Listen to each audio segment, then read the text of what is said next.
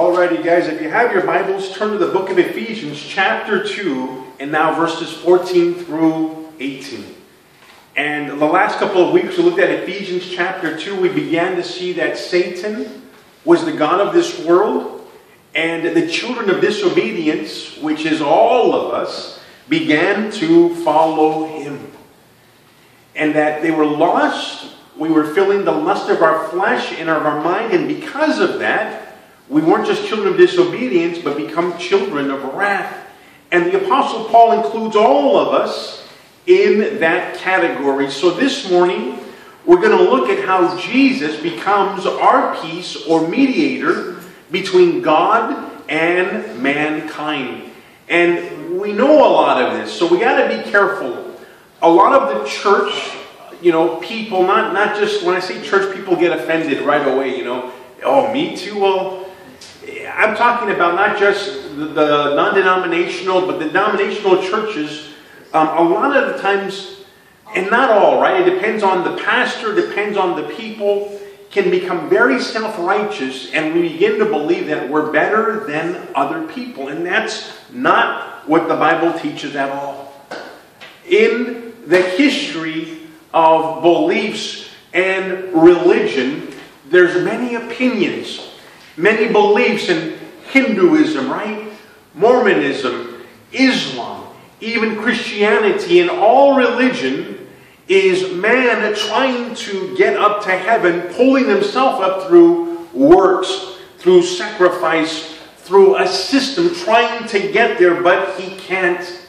And in Ephesians chapter 2, verses 14 through 18, we begin to see that God himself, through Jesus Christ, makes a way to heaven. In Ephesians chapter 2, verse 14 through 18, let me read it for you guys. For he himself is our peace, who has both won and has broken down the middle wall of separation, having abolished in his flesh the enmity, that is the law, the commandments contained in ordinances, so as to create in himself one new man from the two, thus making peace, and that he might reconcile them both to God in one body through the cross, thereby putting to death the enmity. So the enmity, or this wall of separation, has been between man and God since the beginning of time. You remember that in Ephesians, or actually Genesis chapter 2 and verse 8, very important. In the very beginning, something happened that separated mankind from God. And it's been that way ever since. So if you look at all religions, if you look at all systems, it's man trying to make peace with God, man trying to get to heaven with God. And that's where all these different religions come in to play. And they are different. They're not the same. But here we're looking at biblical Christianity. What does the Bible say? What does the apostle here, Paul, say about this wall of separation between God and man? How do I get to heaven? How do I get there when I die? And here he says that Jesus has broken down some kind of wall that separated us from God. That Jesus has abolished the enmity between God and man. And he says through the cross. Very important stuff. But if we go all the way back, some say perhaps 6,000 years from our time, maybe longer, we're not sure. If we go all the way back to the beginning, the first man and the first woman, we see that God planted a garden somewhere there in the Fertile Crescent, there in the Middle East. We know that it names the Euphrates River and the Tigris River here in Scripture. So somewhere there in the Middle East, God made a garden. And we read, the Lord God planted the garden eastward in Eden. And there he put the man whom he had formed. And out of the ground the Lord God made every tree grow that is pleasant to the sight and good for food. The tree of life was also in the midst of the garden, and the tree of the knowledge of good and evil. And here the Lord gives just one command. And it wasn't to be restrictive. It wasn't to be oppressive to mankind. It was to protect mankind from dying. Now, some of you may ask, well, why would God even put or allow something poisonous to be among mankind? Well, He made us with something called free will. We're not robots. We have something called free will, and we got to choose to obey God or disobey God. We got to choose to love Him or not to love Him. And here we read, then the Lord God took the man, put him in the Garden of Eden to tend it and keep it. And the Lord God commanded the man, saying, of every tree of the garden you may freely eat, but of the tree of the knowledge of good and evil you shall not eat, for in the day that you do eat it, you shall surely die. Interesting. Adam, this tree, out of all the trees here, is poisonous. And you can't eat it because the day that you do, you're going to die. We know what happens here in Genesis chapter 3, the next chapter over. There was an animal possessed by the devil who comes and he tricks or deceives man and gets them to disobey the word of God. Now the serpent was more cunning than any beast of the field which the Lord God had made. And he said to the woman, has God indeed said, you shall not eat of every tree of the garden? So here we see, number one, that the serpent doesn't come to the man, but he comes to that which is closest to the man, in this case, the woman, his wife. And he begins to talk to her, and now he begins to quote the word of God out of context. Has God indeed said? Now causing question to the word of God. And then he quotes it, you shall not eat of every tree of the garden. He misinterprets it now. Instead of saying just this one, he says out of all of them. And now the woman messes up by talking to Satan. She needs to rebuke him. She needs to not talk to him. She needs to not entertain him and get rid of him. But she goes on in dialogues with him. And the woman said to the serpent, we may eat of the tree. We may eat of the fruit of the trees of the garden. But of the fruit of the tree which is in the midst of the garden, God said, you shall not eat it, nor shall you touch it, lest you die. And now here Eve adds to the word of God. She says, not just eat it or touch it, lest you die. But she's on the right track. Then the serpent said to the woman, you will not surely die. So now he blatantly lies and twists the word of God. God said, if you touch it, you're going to die. Satan says, don't listen to God. If you touch it, you're not going to die. If God said something is wrong, it's wrong. It doesn't matter who tells you different. God said it's wrong. It's wrong. He doesn't change. Now Satan goes on to speak for God. For God knows that that in the day you eat of it, your eyes will be opened, and you will be like God, knowing good and evil. So he tells her blatantly, you're not going to die. Actually, he's keeping a secret from you. You're going to be enlightened. And now you're going to be like God. Well, you'll know good from evil. You're not going to die. You'll just know good and evil. Was Satan speaking truth? No. He was twisting the truth and making poison and making death look actually tempting. They will know good from evil, as you're going to see. But they will also die. So the woman, when she saw that the tree was good for food, that it was pleasant to the eyes, and that the tree was desirable to make one wise, she took of its fruit and ate. So he had her. He was able to dialogue with her. He was able to tempt her. And now physically she began to lust and crave it. With her eyes, as she saw that it was good for food. She needed it. She wanted it. She had to have it.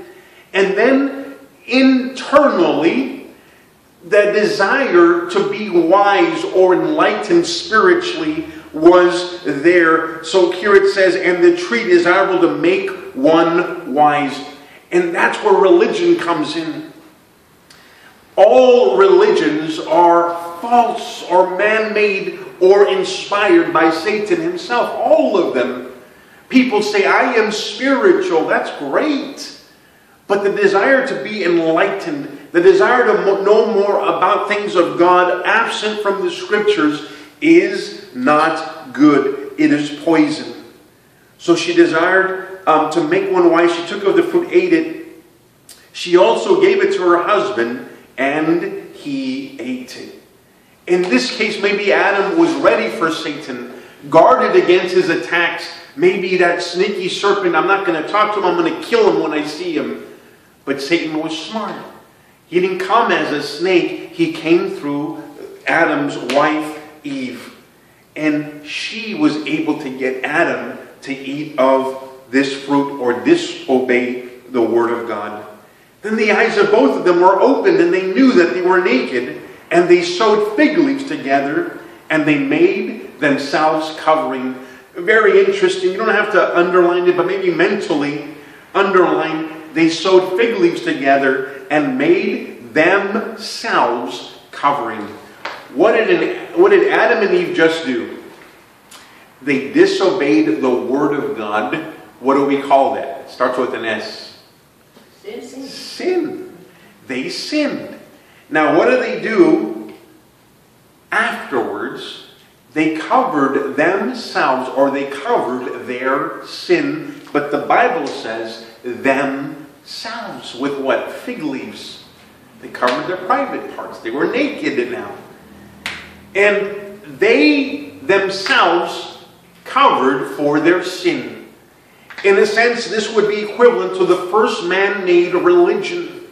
For all religion is an attempt to cover or atone for your bad deeds or for your sins. And if you do enough good ones, or you cover it, you get into heaven. Most religions teach. So here they made themselves a covering.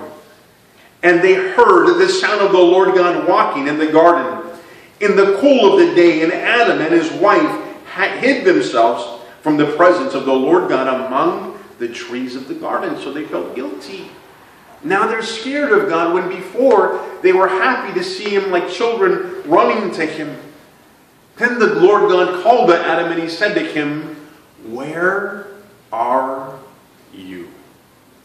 Now I think we don't have the tone here, but in context of all of Scripture, I don't think God has his arms crossed and is angry all the time, ready to judge and smite you. But those of us who have children and grandchildren and great-grandchildren know the love of a parent towards a child. And when a child does something wrong, and you know they're guilty and they're hiding, you're not like, "Where are you?" Right? It's more out of, "Come here. Where are you spiritually? What's going on in your life that you're doing these things?" It's out of love and compassion and correction. I think here God had a broken heart, and not out of anger or ready to judge, like he gets joy off of hurting his own children or disciplining them. I think like a loving father, he says, "Where are you? Where are you?" He knows the consequences. So Adam says, "I heard your voice in the garden, and I was afraid because I was naked, and I hid myself." And he said, "Who told you you were naked? Have you eaten from the tree of which I commanded that you should not eat?" So here it's like you catch a kid, 2, 3, 4-year-old, are not that bright. They steal a cookie from the cookie jar, and you told them, "Don't take the cookie." And you come in the kitchen, and right away they're guilty, and they're hiding it, and behind their back. And it's not that God is dumb. He's trying to get Adam, I believe, to just confess, as a parent tries to get their little one to tell the truth. "I know you did wrong. I know you disobeyed my word. I know the cookie is behind your back." And you begin to ask him questions to give him opportunity to speak the truth to you. And here the Lord says, "Who told you you were naked? Have you eaten of the tree of which I commanded that you should not eat?" then the man does something that most men do. No, instead of taking responsibility and saying, Lord, I'm sorry, I messed up, I shouldn't have done this, he blames the woman. He blames the woman. That's what he does. Poor Eve, she's probably like, just go forward, Adam. And instead of Adam manning up and saying, all right, Lord, I did it, I'm sorry, it won't happen again, please forgive me, he steps back and he says literally, it's the woman that you gave me. He blames the woman and he blames God. The woman whom you gave me to be with, she gave me of the tree and I ate. I was good, Lord, until she showed up. I was fine. She is the one who gave it to me, and you gave her to me, so it's your fault. And God said to the woman, what is this you have done? And the woman doesn't fess up either. She says, the devil made me do it. Notice, the serpent deceived me and I ate. So the Lord God said to the serpent, so now he's going to curse the serpent, he's going to curse the woman, and he's going to curse the man. Have you ever wondered why this world is so messed up if God is the God of this world or created it? Well, here it is. It's a fallen world because of what? Disobedience and sin. The Garden of Eden was a paradise on earth, was man with God and fellowship with God, no wall of separation, but now because of sin, now because of the curse, man will now be separated from the presence of God, and he is cursed, and creation is cursed. The animals are cursed. They eat each other now. It's horrible what they do to each other. They bite the neck and break bones and eat each other. They didn't do that before, but now they will because of this curse. Mankind will kill each other, will hurt each other, will rip each other off. Why? Why are they so evil? Because of sin, because of this curse.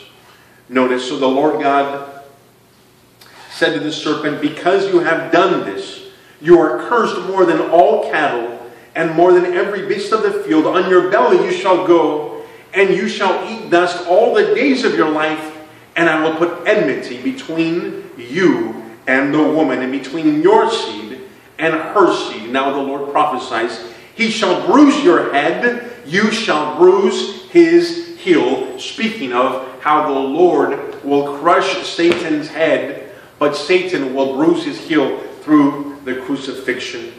Now to the woman God says, so before birth must have been painless or very little pain, but notice he says, I will greatly multiply your sorrow and your conception.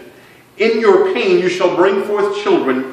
And notice, your desire shall be for your husband, but he shall rule over you. So birth pain comes from this curse, but also the woman wanting to rule the home or be above her husband and not be submissive to him also comes from this curse. Then to Adam he said, now he curses the man, because you have heeded the voice of your wife, and you have eaten from the tree of which I commanded you, saying, you shall not eat of it. Cursed is the ground for your sake. So now the whole world, the whole earth becomes cursed. Before there were no thorns or thistles. Interesting. Now there would be. Before the earth was probably even more fertile to grow, and now man would have to work harder at it. And the sign of the curse is what? Thorns and thistles, right? Interesting that when Jesus was being crucified, he had a crown of thorns upon his brow, breaking that curse. Notice, in toil you shall eat of it all the days of your life, both thorns and thistles it shall bring forth to you, and you shall eat the herbs of the field. In the sweat of your face you shall eat bread till you return to the ground. Now here, not just a cursed world or sin, but now death enters the world and mankind. Notice, till you return to the ground. Now you're going to die, Adam. Before you weren't going to die. Now you will. For out of it you were taken. For dust you are, and dust you shall return. And Adam called his wife Eve, because she was the mother of all living. Also for Adam and his wife, the Lord God made tunics of skin and clothed them. Underline that mentally, or underline that in your Bible. We saw how earlier they made coverings for themselves. Now God himself covers them with what? Tunics of skins. Where did the skin come from? Animals. Animals have skin. Good boy, Nico. Animals. What had to happen to the animals for God to get the skin? He had to kill them. He had to sacrifice them. And now we see how blood would have to be shed to cover the sins of man. And God, a little bit later from this time, would institute a religion called Judaism that would come sometime later. That was God ordained, and what the priests would do is sacrifice lambs, doves, bulls, animals, would shed the blood of animals to atone or cover temporarily the sins of God's people. Now all this blood and sacrifice would eventually point to a future sacrifice that we'll get into in a little bit. Notice, then God said, "Behold, the man has become like one of us to know good and evil. And now lest he put out his hand and take also the tree of life and eat and live forever. Therefore the Lord God sent him out of the Garden of Eden to till the ground from which he was taken. So he drove out the man and placed a cherubim at the east of the Garden of Eden, and a flaming sword which turned every way to guard the way to the tree of life." So two trees, guys. One was the tree of knowledge of good and evil. Man ate it. He's poisoned now. The next tree would be the tree of life. And the Lord is saying, if he eats this, he's going to be in this condition forever. So the Lord, out of mercy and love and compassion, separates man from his presence. And now because of sin also, man is separated from God's presence. And they're kicked out of this Garden of Eden. But very interesting, the Lord places a cherubim angel there to guard the entrance back into the presence of God with a flaming sword. And man is kicked out. Well, if we fast forward a couple thousand years, actually some 4,000 years later, perhaps, we're not sure exactly, but let's fast forward from the first man, however long it was ago, up all the way to the time of Jesus.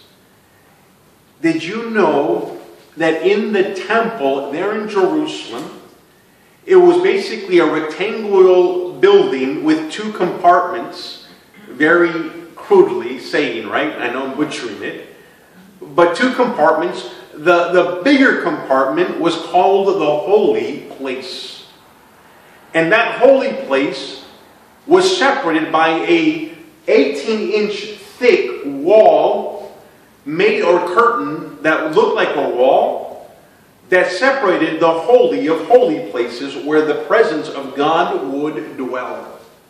Now on this huge curtain there was a cherubim angel with a flaming sword, symbolizing the exact picture that we just read when Adam and Eve were kicked out of the garden, and now symbolizing that man is separated from God because of what? Sin. No one was allowed to go into the Holy of Holies, only the high priest once a year. Now to our text in Ephesians, it says that Jesus has broken down the middle wall of separation. Turn to the Gospel of Matthew chapter 27 and now verse 45. I love this. I think we falsely believe that God loves judging non-believers or sinners, right?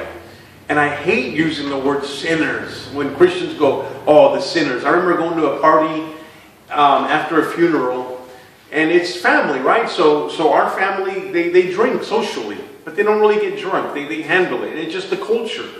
And everyone's, bringing kegs and beer. And there was a sergeant from another family, but he was like Pentecostal Christian. And I wasn't drinking, but I remember he pointed out, oh, that's how we need to act among sinners. And my other family members looked at him like, really? Were you calling us sinners? And I'm thinking, that's horrible. Don't call them sinners. Just because they're drinking doesn't mean they're not like drunk or they're not rowdy. They're just drinking. In some cultures, that's what happens. But I remember I cringed at those words, sinners. And now looking at having a child who is lost, because I do. I now, and we know it biblically, but I see it from a different perspective. God loves all His children, and we're all His children, both saved and lost. And we're all sinners. We've just been forgiven by the blood of Jesus. But the Bible says that God will leave the 99 to go after the one who is lost. The Bible also says that God is not willing that any should perish, but that all should come to repentance. And God, the Bible also says, waits to judge the world because He's not willing that any should perish. So He doesn't get pleasure out of judging mankind, and He doesn't send them to hell. He did everything possible, even sending His only begotten Son, Jesus Christ, to die on the cross to save all His children so they can go to heaven. He gets no pleasure in judging the wicked. There's many scriptures that the Bible says. His heart breaks for the lost. And as the church, we shouldn't be like, sinner, sinner, sinner. I understand there's certain movements we don't like in the leadership, but individuals, they're lost. And we need to love them and pray for them and love on them and just that love that will lead them to repentance. The Self-Righteous Church, when I was a young man and I was rebellious and I was crazy and I was flicking off cops and just crazy, that drove me more away from the Lord. But it's that unconditional love, not enablement, right? But that unconditional love that led me to repentance. In Matthew chapter 27, verse 45, we read, "Now from the 6th hour until the 9th hour, there was darkness all over the land." So now we're talking about the crucifixion. And we just saw that movie Risen, which was really good. So we kind of have a good mental picture of how it was. Well, darkness was over the land. And about the 9th hour, Jesus cried out with a loud voice, saying, "Eli, Eli, lama sabachthani?" That is, my God, why have you forsaken me?" And we'll never know what our Lord Jesus went through. In the garden, He prayed, "Lord, if it is thy will, let this cup pass over me." And He sweated drops of blood. He was so stressed out. I don't think He was so much stressed out over the physical pain that He would endure. But He was about to be punished for all the past, present, and future sins of every single person who has lived and will live on earth. And He was going to receive punishment for all of that and be separated from the Father. Notice, some of those who stood there when they heard that, they said, "This man is calling for the prophet Elijah." Immediately one of them ran and took a sponge, filled it with sour wine, and put it on a reed and offered it for him to drink. The rest said, "Let him alone. Let us see if Elijah will come and save him." And Jesus cried out again, saying with a loud voice, and yielded His spirit. What did He say, guys? What was the last words Jesus said? It is finished. It is finished. It is finished. And before I explain what He meant, let me tell you what the Bible says happened to that curtain in the temple of God. That curtain with a cherubim angel and the fiery sword, representing separation from God. Now that Jesus died and paid for the sins of mankind on the cross, and He says it is finished, Notice in verse 51, behold, the veil of the temple was torn from top to bottom. Interesting. The Lord says, it is finished. Then God goes to the temple, and that curtain that represents separation between man and God is ripped from top to bottom. And the Lord says, it is finished. It is finished, or it is accomplished. The payment for sin has been paid. Our Lord has broken down that middle wall of separation through His blood on the cross. Now we can come boldly into the presence of God because of what Jesus Christ has done. No longer separated because of sin. Jesus paid for the sin on the cross. Now through Jesus Christ we can say, Lord, please forgive us of our sins. The Bible says our sins are washed and we're given eternal life. And now we have access to God. We don't need to go through a religion, any religion, not even Christianity. We go directly through Jesus Christ. He said, I am the way, I am the truth, and I am the life, and no one goes to the Father but through me. So now through Jesus Christ, now we pray in the name of Jesus Christ, we have immediately access to the Father. We're still sinners, but we're washed and we're cleansed by His blood. We are forgiven by God because of what His Son has done on the cross. And now we have access to the Father through Jesus Christ. And I ripped the notes I already read, so I'm good. If we go to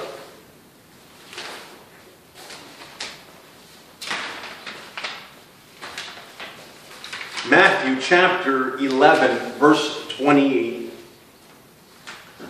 our Lord says, come to me, all you who labor and are heavy laden, and I will give you rest. In Ephesians, he's talking about how he's also broke or kept the ordinances, the law. The law was burdensome. Religion is burdensome.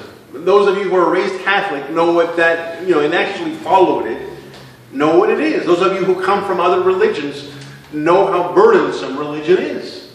You have to do this, you have to do that. You have to keep these rules and laws. You have to eat these certain foods or abstain from those foods. You can't eat meat on Fridays or whatever the rules are. It's burdensome, it's taxing. But now through Jesus Christ, you don't follow any religion, not even Judaism. You come to Him directly, and when you do, He gives you rest. Come to me, all you who labor and are heavy laden, and I will give you rest. Take my yoke upon you and learn from me, for I am gentle and lowly in heart, and you will find rest for your souls, for my yoke is easy and my burden is light. Now we can come to Jesus. Now we can pray directly to Him. Now instead of having to go to church or having to read our Bible or having to do things, we want to. We can't get enough because now it's in us and it's not just outside of us. That's something we should do. Now we want to do these things. So this morning, just an exhortation, and remember that, you know what? We have direct access to God through the Son Jesus Christ. Ephesians 14 through 18, the Apostle Paul saying how our Lord has broken down that middle wall of separation, and now we have access directly to the Father. No longer are we separated, but now we are with Him. And He said, lo, I am with you even till the end of this age. We're not alone, even though we may feel alone. We're not alone. He loves us. He's with us. Let's go ahead and stand and close in a word of prayer. Father, we just come before you, Lord. And I thank you, Father, for your word, Lord, in context. I pray, Lord, that you help us, Lord. Pray to you in the name of your Son. and be conscious, Father, that you do love us and you do hear us and we do have access to you, Lord, because in that it changes everything. We love you so much and we worship you. In the name of Jesus, we pray. Amen. Amen.